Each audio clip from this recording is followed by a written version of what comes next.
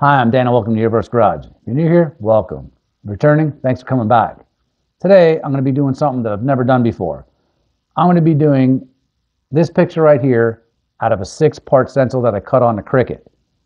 Now, this video isn't about how to cut stencils or templates on a Cricut. I have other videos for that on the channel. If you like, go check them out. But it is about how to make a more of a 3D rendered portrait with stencils, and the only way to do that would be with layering stencils. This particular stencil set, I went out online and got this particular picture on Etsy for $3. $3, I'll say that again, what a bargain. Because in order for you to go into your Cricut and scan a photo like this in and try to erase everything out and make a 6-part stencil would just take you days, weeks, just who knows, even if I didn't even think it was possible. But I went online, $3 from Etsy. I'll pop a link down below where I got this from. Got the download, brought it in. It was absolutely beautiful. All 6 of them came in as a JPEG. Put them into the machine, cut them out, as you'll see in a minute. So if this is something you're interested in, please stick around. Consider subscribing. Hit that bell so you get future notifications. Check out all those Amazon affiliate links down below. A couple comments, good or bad, it really helps out with the YouTube algorithm. It helps this channel grow. We're growing every day, and I really appreciate it. A thumbs up would be great. That really helps out too. And with that, let's get started. All right, so this is a 6-part stencil that I cut out with the Cricut. You can see I have them all labeled 1 through 6.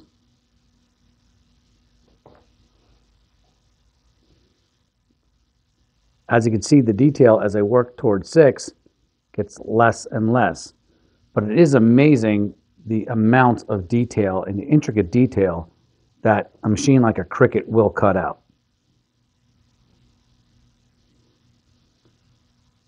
So we have the positive and we have the negative templates for each. And I have them labeled so I can match the negatives back with the positives.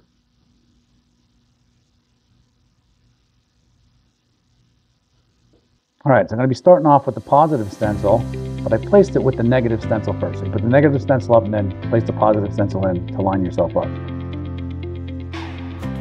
So I'm going to be using Wicked Sepia and a little bit of black. So I'm going to have a little bit of black in the one airbrush and straight sepia in the other, and I'm using the 4011 reducer by Cricut as well. About 10 to 20% reducer, or as much as you need to get it to flow. All right, as you can see, my magnets are strong enough to go right through the aluminum panel to the steel panel I have behind it. So it works out really nice. It holds the stencils really good.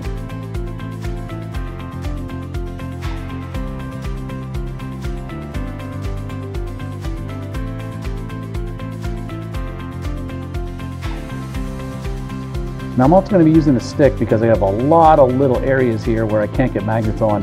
And the other important thing is to make sure that you're spraying at a 90-degree angle because it's going to be blowing up the stencil, especially with all of the thorns, or if you have places where you can't put the magnets. You want to make sure that you're not spraying underneath the stencil. And I'm using my little mixing stick here to hold down the areas where I couldn't get with the magnets.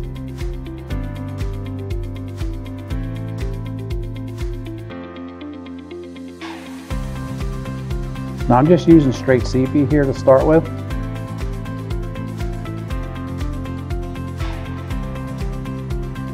And I'm just misting it in.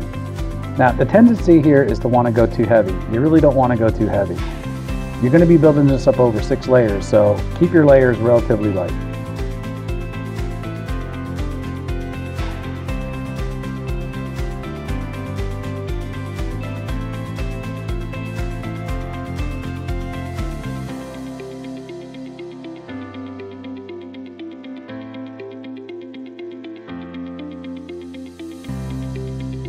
Now I'm adding a little bit of the Wicked Black. I have detail black here. And I'm just going to put a couple drops in,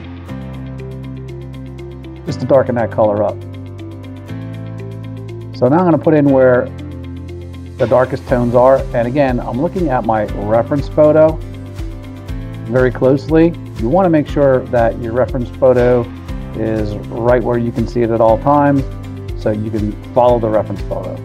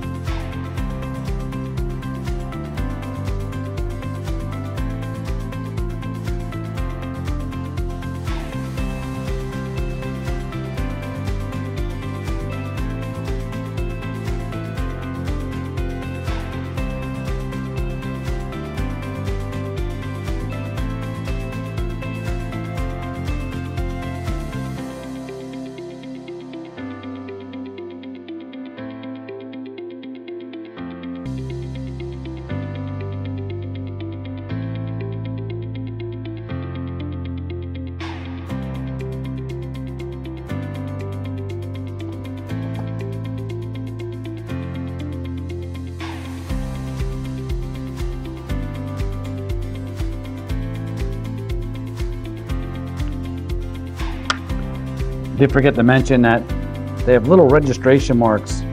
On most of them it's on each corner, and this first one is only one.